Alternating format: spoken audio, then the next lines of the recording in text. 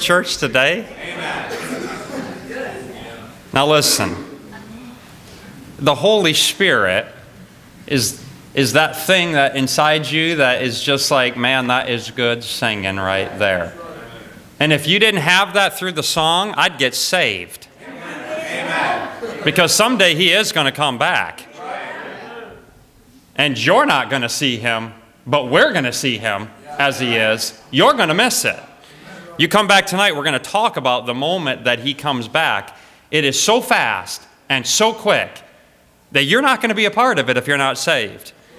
Boy, that was good. Man, they did a good job. My word. And I love that song. I didn't know they were even singing that this morning. And I'm glad I didn't know that. All right, you got to go to, now we got to get to preaching. My soul, I got like 5 minutes to preach. And you don't have any idea. Listen, Sunday morning, Sunday night of last week, I have just as many notes for this message of Sunday morning and Sunday night's message. Go to 1 Corinthians 15. I'm going to really preach fast. 1 Corinthians 15, stand up. 1 Corinthians 15. We're going to read our verse together because we want to do that. And I'm on now, brother.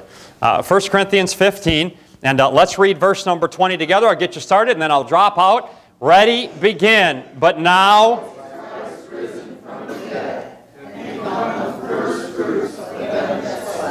Boy, that's a great verse. I was looking at it yesterday. We're going to touch on it just briefly tonight on the word first fruits.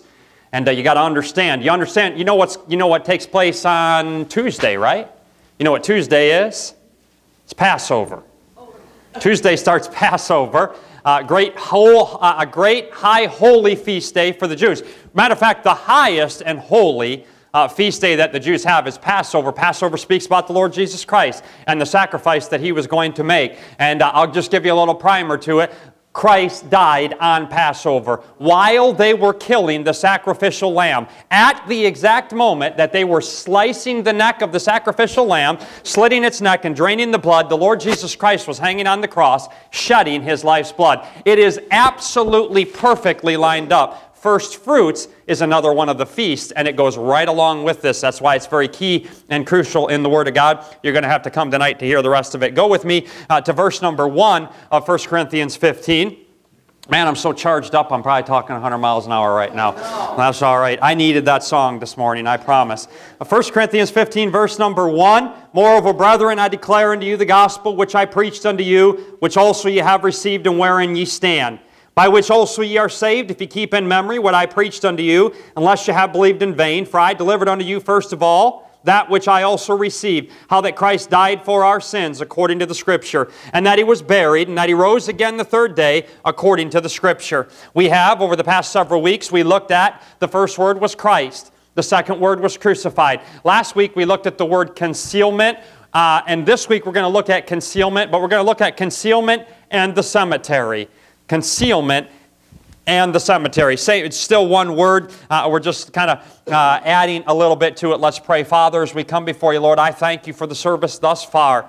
And I thank you for those young men. Lord, they did a wonderful job singing the song Unto Thee. And my heart was lifted into the heavenlies. Lord, it was almost like the moment was about to take place and you were going to come back. And you could do that if that would be your desire before this service is over. Lord, I don't need to preach, but what would be great just to see you be in heaven, be reunited with friends and family members that have gone on ahead to see our Savior. Oh, you're so good to us. Lord, you've saved us. And then you're going to come back for us, and we get to spend an eternity with you. Man, oh man, and it's going to be like that every day in heaven, I think. I can't wait for that time. But we're here now, and we need your help. And I need your help. Lord, please clear my mind in this room of distracting things. Help us to focus and key in on the Word of God. We love you. We need thy presence to be experienced in this place. We ask all these things in the name of the Lord Jesus Christ and for His sake. And amen and amen. You may be seated.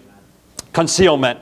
Last week, we picked up the reading and we went through the Gospels. We're going to do the same thing again, so have your thumbs ready. And I may just turn to some of them just to get there and to read some of it. But we looked at the Lord Jesus Christ as He died on the cross. and everything is done now. He has died and he's hanging on the cross, all right? He's still there. We haven't quite got him down off of the cross yet, but we're working on that. We're going to get that to that point today.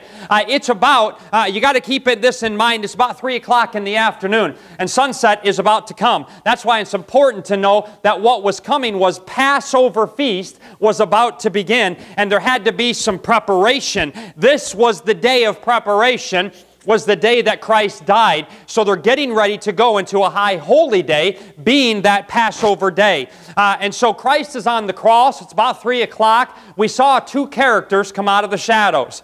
We saw Joseph of Arimathea, the secret disciple, and then we saw Nicodemus, the suspected disciple. Joseph of Arimathea, the Bible says, for fear of the Jews, had kept his discipleship a secret, had kept the fact that he had trusted Christ a secret from everybody. And then Nicodemus is the one that the Bible says 3 times, Nicodemus, the one that came to Jesus by night. They've both been secret disciples of Christ, but now they've come to the point where they've had to come out of the shadows because everybody has left Christ on the cross. The family's gone away, his friends have gone away, the disciples have gone away, everybody's gone, Christ is on the cross, and somebody's got to get him down. And so that's where we come. We fast forward into the story, and we get to Joseph, and we get to Nicodemus. Joseph goes to Pilate, and he begs. That's where we left off on Sunday night. He begs. The Bible uses the word beg. He uses the word crave. He begs the body of Christ. He goes before this great and powerful man, and he says, I need to get Christ down off the cross. Can I have his body? Can I take that? All right? And so let's kind of pick up at that point if we can. We're looking at the word courage. The courage that it took for Joseph and for Nicodemus. We saw the plea on Sunday night. We saw the speediness of the plea. We saw the spirit of the plea. What was the spirit of the plea? First of all, it was a fearless plea, and then it was a fervent plea in the word begged or the word craved. The other word is the word besought. Those all 3 words used in the Gospels that have to do with Joseph asking Pilate for the body of Christ. So as we look at the speediness and as we look at the spirit, let's look at the next thing there. I want you to see the surprise. The surprise. Go to Mark chapter number 15. Mark chapter number 15. And let's look at the surprise while you're turning there. And we're going to stay in the Gospels. And I am going to preach fast, because I've got 3 pages of notes, and some of this I'm just going to give to you because I want us to get to the end, and there's some important things here. But please try to digest some of what's going on here, because every bit of it is going to point to the same thing. All right, here, look at the surprise in Mark chapter 15, verse number 44. And Pilate marveled if he were already dead. And calling unto him the centurion, he asked him whether he had been any while dead. Now that's kind of a confusing way to put it, but basically, Pilate, I want you to see 2 things about the surprise. Remember that Christ has only been on the cross for 6 hours. Are you with me? Am I too fast this morning? Have I taken too much speed before church? I drank 3 Monsters and had a 5-hour energy extra and 2 cups of coffee. I'm liable to have my heart explode this morning before the service is over. All right? He's been on the cross for 6 hours. They put him on the cross at 9 o'clock, okay? He has been on the cross, remember, from 9 until noon, he has suffered on the cross. From noon until 3 o'clock, there has been darkness. It's only been 6 hours, and Christ is now dead. We know that because the Bible says that. But here's what we get. And now you're going to watch that most of the truths that I give you this morning concerning this time frame here have one central theme. There's one person in control, and it ain't Pilate. It ain't Joe. It ain't Nick. It ain't any Roman guards. There's one person in control of the crucifixion, and his name is God. And you go to John chapter number 10, and you look at verses 17 and verse number 18, and Christ himself said, I have the power to lay my life down, right? Did he say that, Brother Aaron? He said, and then I have the power to take it up again. He's the one that is orchestrating and ordering everything that's taking place on the cross. Man was just used by God to fulfill redemption, but God was the one that was doing all the work. Let's not get confused about, well, man wasn't in charge of nothing. Jesus Christ went to the cross, Brother Caston, exactly on the day, exactly at the moment. And when He took His last breath, it was exactly the moment that had been foreordained in the beginning of time. This is the moment when I'm going to take my last breath. Not a moment before, not a moment later. It wasn't an accident. It didn't have anything to do with the Jews. It didn't have anything to do with the Romans. They were used to get the job done. But I want you to know this morning, God's the one that's in control, and nothing's changed. God's still in control this morning. He still knows what's going on this morning. And just as much as He was God back there when Christ was on the cross, He's still God this morning. He hasn't changed. He hasn't forgotten what's going on. He knows exactly what's going on. He knows where you are. He knows where I am. And He's watching. And He knows He's in control. And we need to trust that God is still in control. I'm not in control of anything. I'm not in control of this service. My word, we can see that. They sang twice. I thought I was the only person that wanted to sing twice. I thought that might be strange if I asked them. But listen, look at the surprise. There's two things under the surprise. Number one, the B part of verse number 44, we see He wants verification. He wants verification. It says in verse number 44, and calling unto him the centurion, he asked him whether he had been any while dead. So he wants verification of Christ's death. He says, give me proof that Christ is dead. The centurion that would have been handling this, he calls him in and he said, is he really dead? He wants verification. Here's the second thing that I see in that verse. He wants authorization. He wants authorization. Verse number 45, look at what it says. And when he knew it, and when he knew it of the centurion, he gave the body to Joseph. So do you see, he asked for verification, and then he gives the authorization to Joseph. He says, yes, he's dead. I'm authorizing you. Joseph couldn't do it without his permission. You understand that? He had to have Pilate's permission to he couldn't just rob the body and take it down off the cross.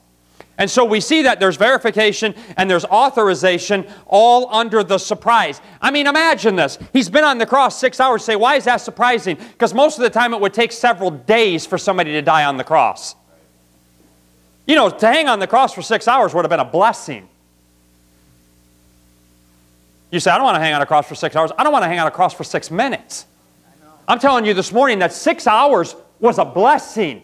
Because most guys would hang up there for a couple of days, they say, Brother Caston, all the while draining blood from their body, being in pain, being racked with pain. And they would come along and actually, and we see that in the story there, and we're not going to get to it this morning, where he sends them to break the legs of the thieves.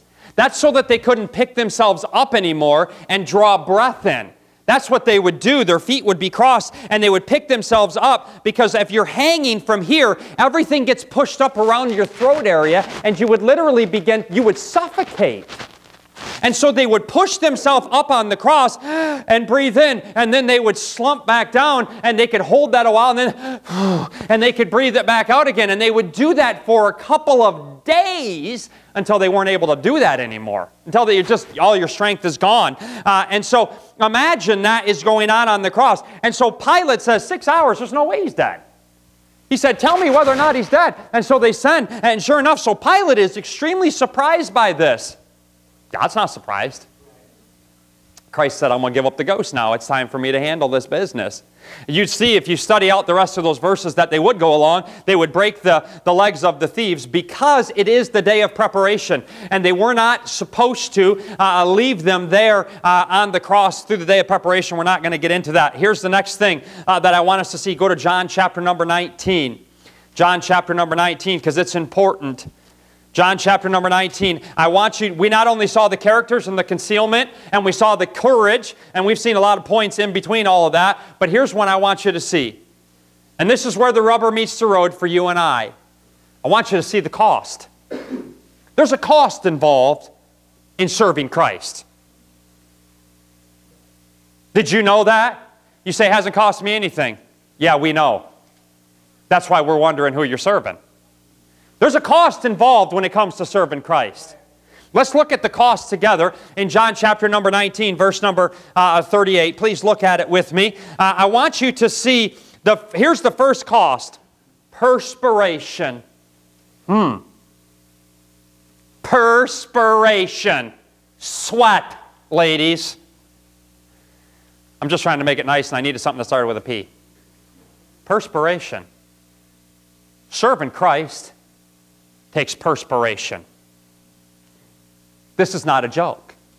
And Sunday night, I hit this point already, and so I don't need to spend a lot of time here, but I will hit it and keep running. Look at verse number 38 of John chapter number 19. You say, I don't see perspiration in the Bible. Really? Look at verse number 38, the B part. It says here, besought Pilate that he might take away the body of Jesus, and Pilate gave him leave. And look, he came therefore and took the body of Jesus. Verse 39, and there came also Nicodemus, which at the first came to Jesus by night, and brought a mixture of myrrh and aloes, about 100-pound weight. Only 3 hours. Now watch. Here we are. He's gotten permission. Let's go there quickly and let's watch him. He's gotten permission. Now I'm being logical here. He died at 3 o'clock. Brother Aaron, I don't know that I'm wrong. It's got to be after 3 o'clock. He's had to go to Pilate, okay? And he's had to get permission to get Christ. That took time. And then we had to get the centurion. And so now we're back and forth. Is it 3:15? Is it 3:30? I mean, the day is ebbing on. And so now he says, I've got to get the job done. Why? Watch what he has to do. Before 6 o'clock, here's what has to be done. He's got to get to the cross, get the nails out of Christ's hands, get the nail out of his feet, and take that body. Him and Nicodemus. The Roman soldiers weren't going to help him. John wasn't there. James wasn't there. Mary wasn't there. None of the other, Peter wasn't there. There's no disciples. It's Joseph and Nicodemus to get a grown man. Jesus wasn't a little 50-pound weakling. I mean, it's a grown man, right? He's hanging on the cross that is suspended in air. They have to get up there, get the nails taken out, and get his body down. Then they've got to take that body. They have to, they're going to wrap it with 100 pounds. Hello?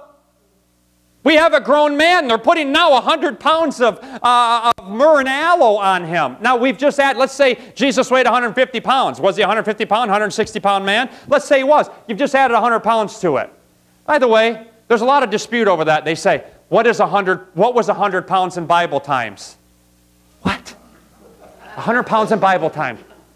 I wish I were a Greek scholar, Brother Mark. Maybe I could figure out what 100 pounds back then was. It was probably 100 pounds. I don't know. I mean, am I wrong in that? Somebody correct me. I read some reports that said 100 pounds was really only 75. Oh, yeah, I could see that. Here, pick up this 100-pound weight for me. Well, that's not 100 pounds. I know, it's only 75. But I just wanted to call it a 100-pound weight. You'd look at me and go, are you stupid? I was expecting 100 pounds. If you'd have told me 75, I would have had my wife do it. 100 pounds is 100 pounds to me. Maybe I'm wrong, and Lord will straighten me out when I get to heaven.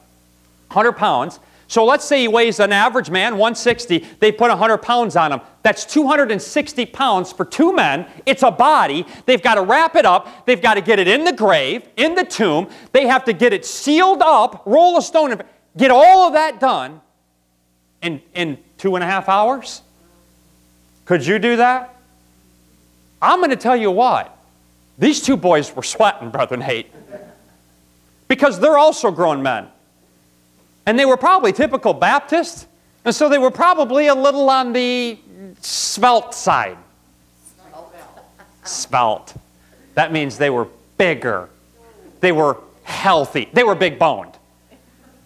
I'm trying to be politically correct here because I just don't want to come right out and say those words that you don't want me to say. I mean, maybe. I don't know. I don't know what they look like. But get this in your mind. Can you see the two of them rushing around? I mean, imagine me and Brother Aaron, we're going to try to, take a dead body. And I mean, first of all, how much do you think they knew about dead bodies? Probably not that much. How much do you think they knew about taking somebody off a cross? How much do you think they knew about burying somebody? Now, back then, things were a little bit different. You buried your own family. So maybe they understood that. These guys aren't experts in wrapping bodies and doing this. So, I mean, man, I can imagine when I see these two, never thought about it, man, sweat has got to be just a pouring off of them because they're going, oh my word, it's 4:15 and we haven't even got them down yet, much less got them to the place where we got to get, we got to get this done. Come on, Nick, man, let's go. Come on, Joe, let's hurry up, man, we got to get the job done. Hey, Christian, serving Christ takes perspiration. It takes perspiration. Hey, when's the last time you were sweaty for the work of the Lord? And I'm not talking about, yeah, maybe sometimes real sweat. We come down to the church house in the middle of summer, and in the springtime is coming, and we always have a big work day, and we get stuff done. And man, some people show up, and a lot of people don't show up. Why? You afraid to get your hands dirty? Well, I'm sorry. I didn't know that. Hey, and by the way, it's for everybody. Man, I'll come down, throw my jeans on, and I'll work just alongside everybody else. It doesn't make any difference. Hey, this is about work, man. This thing is work. And trying to help people, sometimes you're going to perspire trying to help people.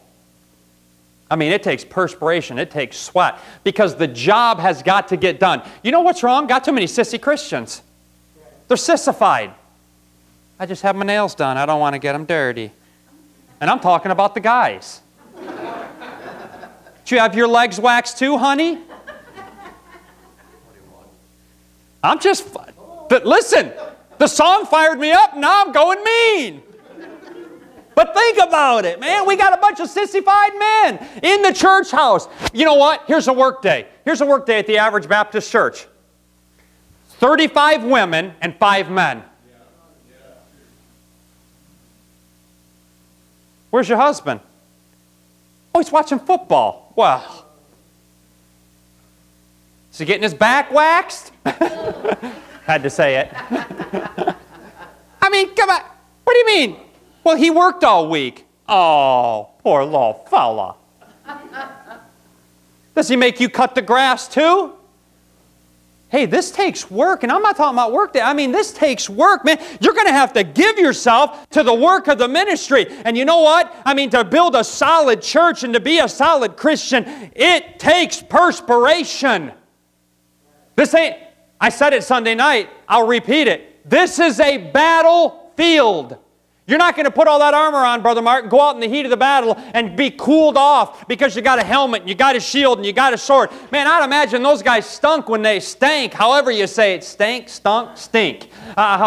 Isn't that what Dr. Seuss says it like that? And you'd laugh if it were Dr. Seuss. But that's how, them guys went out to battle. Hey, wearing all that armor is going to cause you to sweat. Hey, being in the battle, they didn't have a machine gun stand. They had a sword in their hand. And buddy, they were in the battle. That's what this thing is all about. It's about getting in the battle. It's about perspiration. Why don't you just commit yourself to doing the work of Christ and making a difference and getting in there, just jumping in all hogging a biscuit. That's what Dr. Hodge says. But think about it. When's the last time you sweated for the sweat? You lathered up for the cause of Christ. And what I mean by that is that you have poured yourself into somebody else. We sweat for ourselves a lot. We'll work around the house, man. We'll work up a sweat, and we'll do this, and we'll do that, and all kinds of things for ourselves. When's the last time we did it for somebody else? Joseph and Nick aren't doing this for themselves. They've got one cause and one person in mind, and his name is Christ. And they said, this is going to take us some time. It's going to take us some perspiration.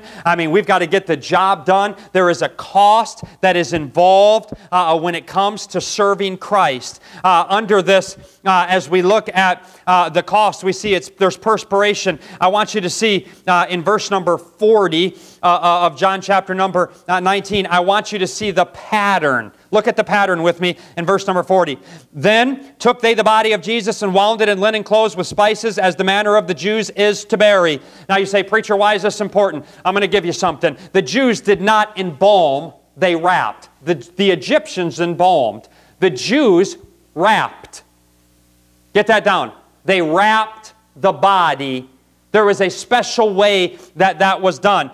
You say, what does that have to do with anything? I'll quote what Mr. Morris said. These are long bandages like strips, not a shroud. Do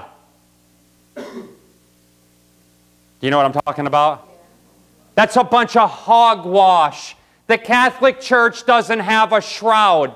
Let me give you two things that refute the fact that the Catholic Church has the shroud. Number one, how come they won't allow it to be tested? They claim that they'll damage it.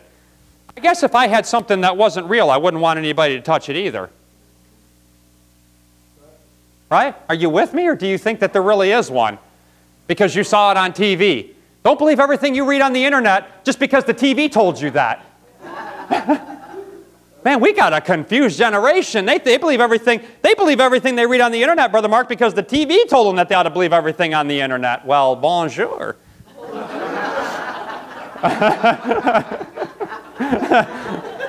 You dirty, rotten TV watchers. Now I'm preaching about TV, because you all know what I'm talking about. Listen, there's a pattern here. They don't want anybody to test it because they will find out that it's a fake. Here's the second thing that really does refute this Catholic theology that is out there. And the Bible says three times, Matthew 27:59, Mark 15:46, and Luke 23:53, it says wrapped. In John 19 and verse number 40, it says wound. It wasn't laid over him. That's what the shroud was. He was wrapped tightly. They put them spices on him, and that's the way they did that back then, so that the body would not put off quite the odor. At least it wouldn't be as bad. That's why they would use so many. And they would wrap that tightly around them. That's not a shroud. You know what that tells me? That book is always right. Amen.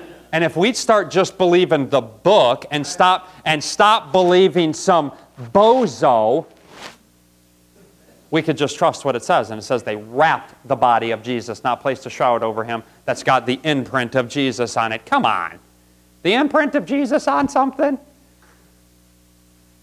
I got the imprint of Jesus on me. It's on my heart. I don't need a shroud to prove that to me. I know what the Scripture says, that they wrapped the body of our Lord Jesus Christ. So we see the pattern there. Let's quickly look at the place. Let's look at the place. Look with me at verse number 41 and verse number 42, John chapter number 19. Now in the place where he was crucified, there was a garden. And in the garden a new sepulchre, wherein was never man yet laid. And so here I want you to see a couple things about this place. Look at the character of the place. And under the character of the place, let's look at the nature of the place. Luke chapter, and I'm not going to turn there because we don't have time. Luke chapter number 23, verse number 53, here's what you'll find. It says that it was a stone. This was carved out of rock. If you go to Palestine, they say that up and down in that area, and in this area, it abounds in the neighborhoods there with tombs that are cut out of solid limestone. Do you know why that's important? Because there's a whole group of people that say that the disciples dug into the back of the tomb and they took out the body of the Lord Jesus Christ. Really? They dug through solid limestone? What'd they use? Their hands? Oh, I suppose they probably got out some pneumatic hammers. And at 3 o'clock in the morning, while the centurion was out front, they were back there, getting into the rock, because we got to get Christ out of there. And the guy out front, he ain't going to hear any of that. We're all right back here. Everything I'm giving you this morning is saying one thing. Trust the book. God knows what's going on. Man doesn't have a clue. Don't believe that fallacy. They snuck into the back. They didn't sneak into the back. There's one thing that's very evident about the tomb, Brother Chris. There was one way in, and there was one way out, and that was through the door. Boy, what a great picture. There's one way to heaven, and it's through the door. That's it. You ain't going to dig in the back door. There is no back door. And so you would see here underneath the place, the character of the place, the nature. How about the newness? In Luke, again, 23 and verse number 53, and in John 19 and verse number 41, look at what it says. And in the garden a new sepulchre, wherein was never man yet laid. He was born, watch this. Christ was born in a virgin womb, and he was placed in a virgin tomb. Amen. Why is that important? Because there's also people out there that say that they went to the wrong tomb. And it really wasn't, there was somebody else in the tomb. No, the Bible refutes that by saying nobody had ever been there ever. It was brand spanking new. Christ was the only one laid there. The newness had to be. There's a reason for all of that, right? Because we need to show. What are we learning this year? What are we learning? What we what? What we believe. So what are you going to say when somebody comes to you and says, well, the disciples came and took them. They dug in the back. I just gave you 4 scripture verses that you can take them to and say, really? They dug through a stone? How in the world could they have done that? Well, I mean, there was probably some other bodies in there. There's some other things going on in there, and maybe they were just confused about the place. No, the Bible says that it was a new tomb. I can show you the scripture verse on that too. See, you can refute the things that people say to you just by using the Bible. The scripture is always going to be right. And so we see the character of the place, we see the nature, we see the newness. Now look at the cultivation of the place and the A part of verse number 41. Now in the place where he was crucified, there was a garden. It was a garden. I mean, man, there is so much significance to everything that's going on here. And I never put it all together till I began to study it. But I mean, I just gave you, he's born in a virgin womb, he is laid in a virgin tomb, and now watch this. In the place he was crucified, so we realize it's close, there's a garden there. And I am out of time, we're never going to make it. But look there's a garden there. Does that remind you of something? Think about back in Genesis. Guess what seed was sown in that garden? The seed of sin was sown in a garden several thousand years before this. And now, Brother Nate, we've got another garden. And another seed's about to be planted. And it's called the seed of redemption. In a garden was the seed of sin sown over here, but now all of a sudden we fast forward through the ages and we come forward to a place and we come forward to another garden and we find here that the first Adam gave us sin, but the second Adam is going to give us sanctification. The first Adam would give us a road to hell, but the second Adam would give us righteousness. I mean, man, that's good stuff right there. It's better than you're letting on right now. I promise you. What Adam did back here in a garden, Christ took care of in a garden right here. He said, just lay my body right there because I'm the second Adam and I'm not going to be here very long. That's why the Bible says in a garden. Man, that's powerful. Because Christ is about to undo what Adam messed up back there. He had to.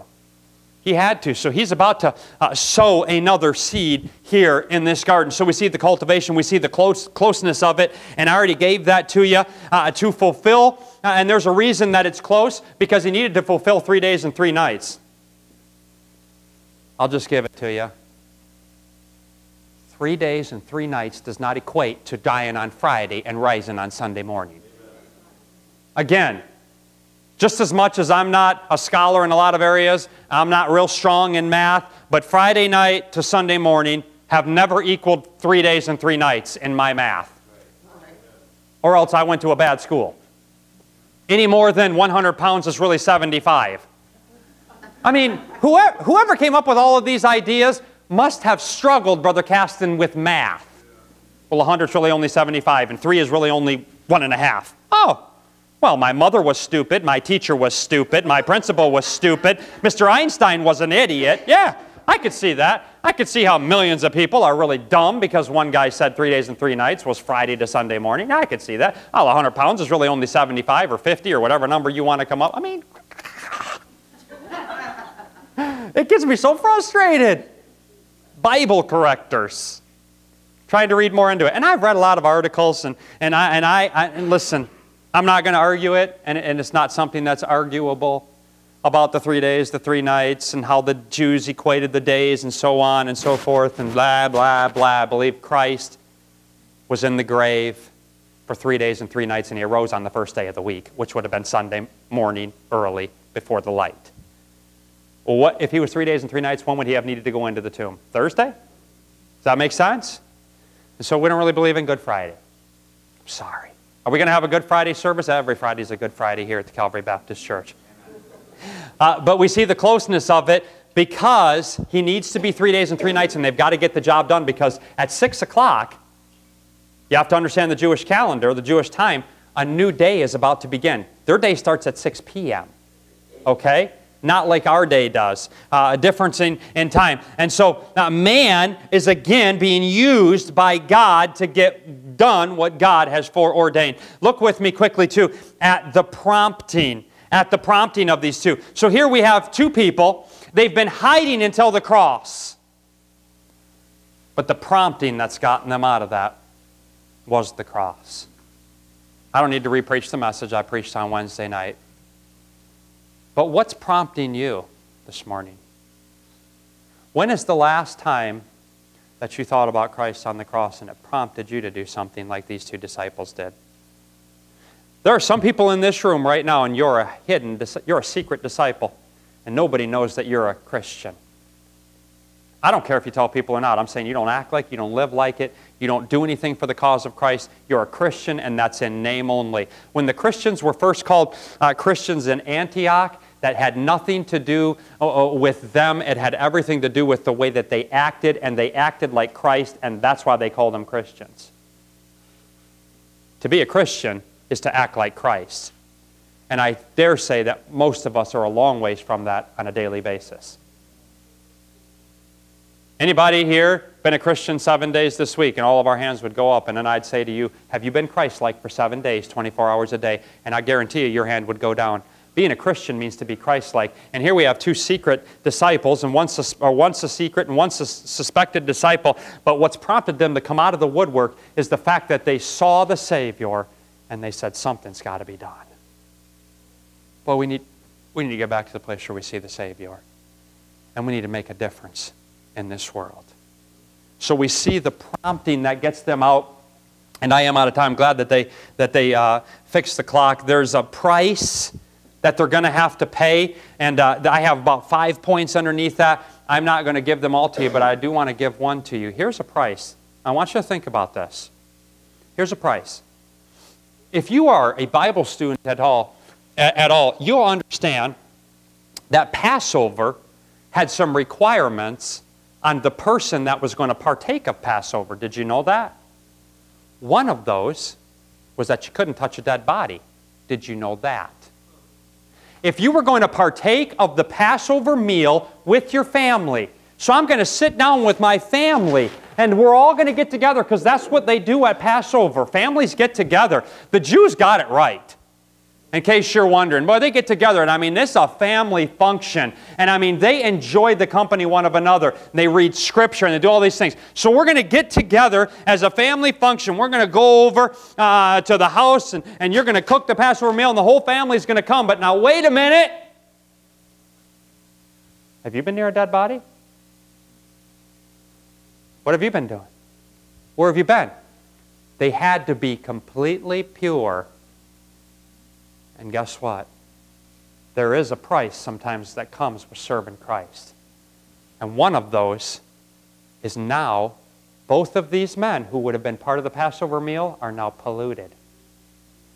If you study the Bible, you go back to the book of Leviticus, and here's what you'll find. There were some men that had touched a dead body. And they came to Moses. Some came to Moses and said, it's Passover, and these men have touched a dead body. What do we do with them? Moses said, let's go to the Lord and ask Him. Here's what the Lord said. They can partake of the Passover in 30 days.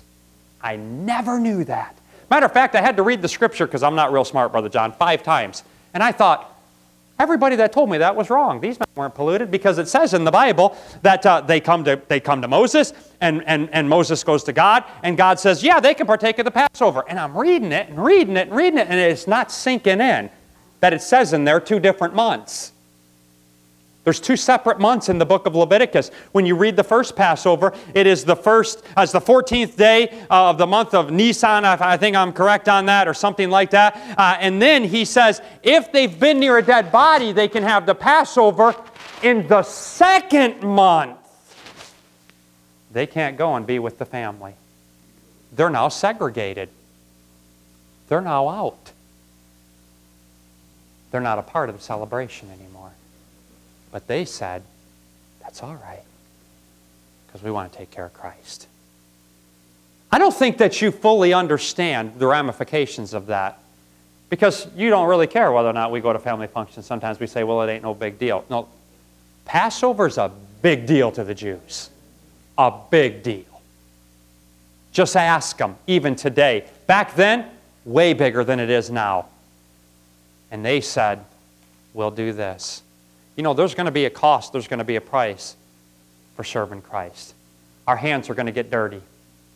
And sometimes because of the things that we're going to do, some people aren't going to want to be around us. But you know what? Joe and Nick said, that's all right. That's all right. He's worth it. Getting him into that grave, it's worth it. I wish we had the rest of the time to look at this, and I can't give it to you tonight because we're going to look at something else. But I'm going to close with this. Here's where we're going to end up at. They're going to get him down. They're going to place him in the tomb.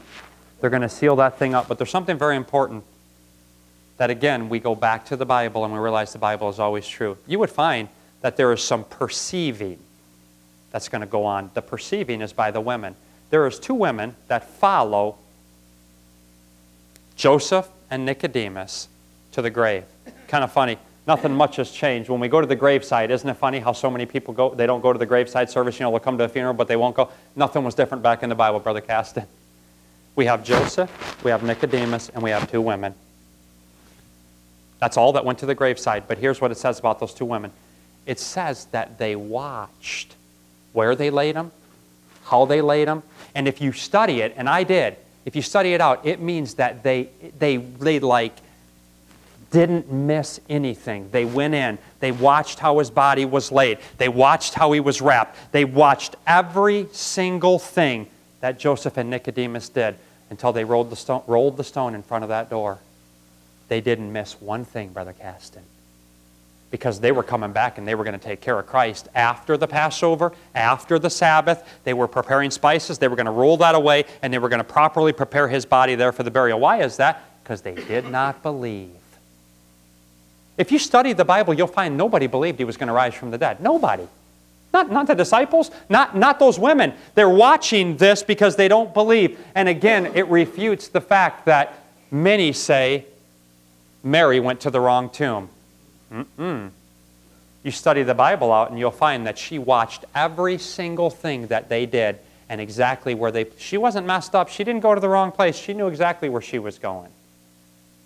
See, this thing about the resurrection, why I'm spending a whole month preaching about what we believe when it comes to the resurrection? Because it's foundational. Because what do you have without it? You got a dead Savior. You got a lying Bible. You got a bunch of liars that said he really rose from the dead and he really didn't because they're the ones that stole his body. Not so. Not so. This saying is commonly reported, right? Isn't that what the Bible said? This saying is commonly reported among the Jews because they said, go and say that his disciples stole him away at night. Not so. His body was not there. I'm going to pray. Ask yourself this question. What would you do if you were them? You're Joseph and Nicodemus. What would you do? Oh, I don't want to dirty myself. I don't want to get sweaty. I don't want to get dirty. He'll be all right up there. How many times do we leave him there? Because we just don't care. Because we just don't want to do anything about it. Because we don't want to pay the price to serve Christ. Young person, middle-aged person, teenager, servant, lay person, teacher, serving Christ costs something. And I wish more people would be willing to pay that price and stop playing around. It does. It's going to cost you something. Every head bowed and every eye closed. Heads are bowed and eyes are closed this morning. Wish I could have made it through the whole message, but I believe the Lord knows exactly how far we need to go. What have you done with Christ? What shall we do with this man that is called Christ? I think that's what Pilate said.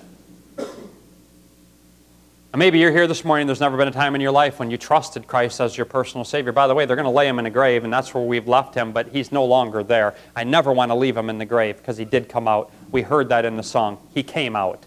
I don't need to tell you that next Sunday. I'll tell you it this Sunday. He didn't stay there for long. 3 days later, and nobody rolled back the stone. He was already gone. They rolled back the stone so that they could get in and see that He was gone. But He's out of the grave. And maybe you've never trusted Him as your personal Savior. You'd say, preacher, I don't even know if I'd go to heaven right now. Preacher, pray for me. Anybody like that in this room? Where would you spend an eternity? What have you done with Christ? He went to that cross for you and for me. Second question, preacher, just pray for me. The Holy Spirit did move across my heart this morning in the service. I see that hands going up all over. Hands going up all over, all over. Thank you. Thank you. Father, as we come before you, I pray that, Lord, the whole room, we need to be willing to pay the price, pay the cost, the perspiration. Lord, there's a cost when it comes to serving Christ. I don't want to make it something that it is not. There is. And anybody that served Christ for any length of time has realized there is a cost. Sometimes it's a high, sometimes it's family. Thinks you're nuts, doesn't want to have anything to do with you. Sometimes it's friends. Why are we so wrapped up and worried about what everybody else thinks about us? I didn't say we have to be nuts and crazy, but serving Christ does cost something. Hey, it may cost us a career because we just want to follow you and your precepts and go to the mission field or do something for the cause of Christ. It may cost us the big house, the nice cars. I'm sure. Lord, those that give those things up on earth, I believe, will be greatly rewarded in heaven because you're keeping score there. And you're keeping the books, and you know. Please help every hand that's gone up. Let's all stand. Heads bowed and eyes closed. Piano's playing. Altar is open. Come do business.